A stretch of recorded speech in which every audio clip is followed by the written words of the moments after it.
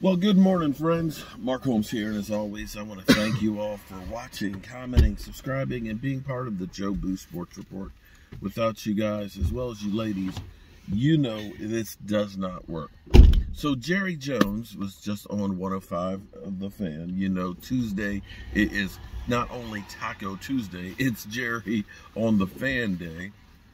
And he was talking about La'el Collins, who we know that this is the fifth week. This is the fifth week. Huh? You just have $10 million if you cut him. The year. We'd save about $10 million. That's something to think about, food for thought. Oh, I'm getting a notification that Michael Anthony Fitness responds to Pizzle. When did that happen? I didn't respond to him. I never did a video after he did the walk of shame with the belt. I swear it's what it. Okay. Anyway, Jerry Jones was talking about La'el Collins. We know that La'el Collins, that whole saga is just kind of crazy. That he had originally gotten a 5-game suspension for missing 7 tests, which he felt he had excuses for. Then the NFLPA got involved. They got it reduced to 2, and he decided that wasn't good enough. And then they went to because they probably said some of them. Okay, we can understand a few of them. Yeah. So we're gonna cut your break.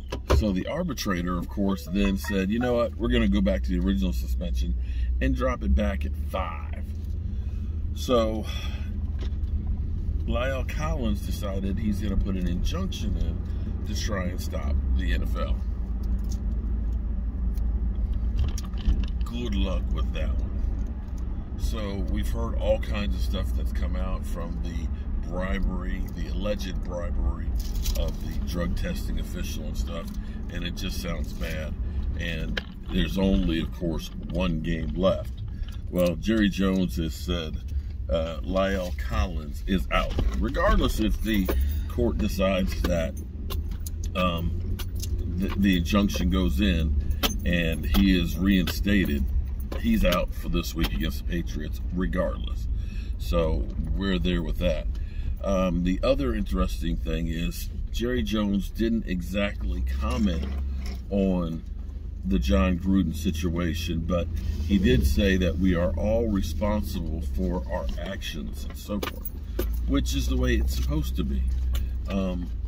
I've gone on record saying you have to live your life like somebody is watching, because now in the information age where everybody's got a cell phone with a video camera that can upload in the matter of seconds, somebody is always watching. And in the meantime, it's time for me to go to work. Got a whole bunch of work to do before I get up the road. And hey, I'm responsible for my actions.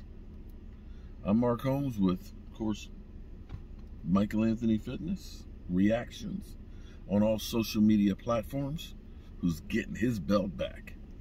No. What? It's your belt. Ain't my belt. I don't want that damn thing. You're the champion. You're technically the champion that you want. But you can relinquish it to me after we get back in the mail and we sanitize it. I'm serious. I'm sure that's the same. I'm telling you. You don't need more than some wipes. I said sanitizing wipes. You might need to go to like a nuclear power plant and go through like the wash center. Who knows what's happened with that belt? All right, see you guys. Peace.